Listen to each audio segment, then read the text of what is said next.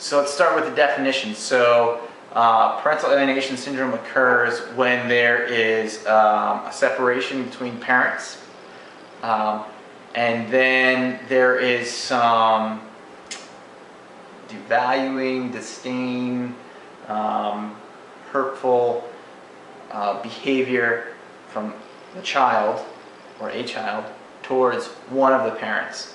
And that devaluing, degrading behavior occurs as a result of brainwashing or programming, whether that's intended or unintended, from the other parent.